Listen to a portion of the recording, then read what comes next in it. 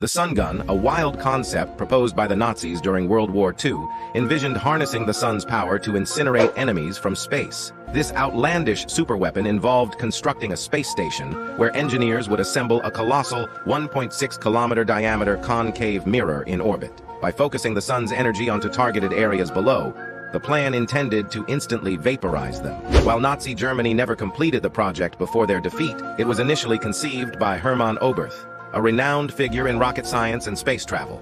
Interestingly, not solely confined to the Nazis, a similar proposal for utilizing solar energy reflection emerged from Russia in 1999, aiming to combat harsh winter conditions. Subscribe to the channel for more interesting information.